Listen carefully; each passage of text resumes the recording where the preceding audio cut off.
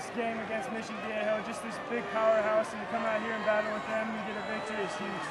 Hey Cody, you came into the season, you know, as a unknown guy, replacing County Player of the Year in Cody Fajardo. I mean, look how far you've come. I mean, what a journey you've had. I mean, were those shoes, how big did they feel to fill? Well, they were, I mean, all the hype about Cody Fajardo. He was a phenomenal player, but I just tried to do my job. I didn't need to make the big plays. I had other guys like Malik Felton, Robert Beta. I had guys around me that made me better, so it was good.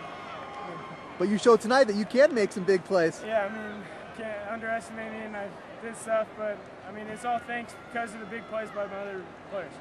Right. Did you feel like you had to make big plays tonight?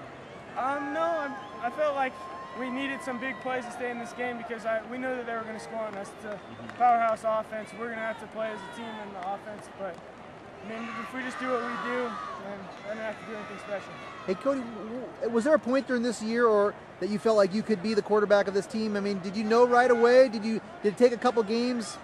Well, I really settled in after Oceanside. I mean, in first varsity game against a defending state championship, but after that, I mean, my team backed me up and counted on me, and I just did what I did.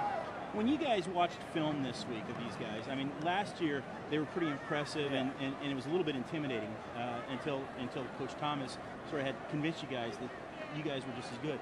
This week in film, was there any of that intimidation at all?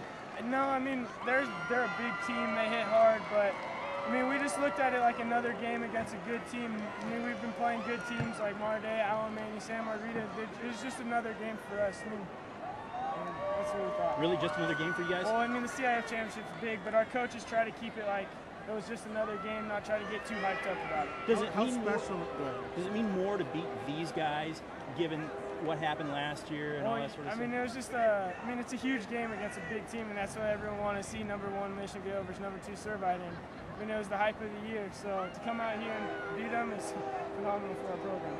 How special is it to repeat in this division and go 14-0 at the same time? I mean, it's crazy. I don't know what else you can ask for. And to win the Pac-5 championship 2 years in a row, I mean, it's something special.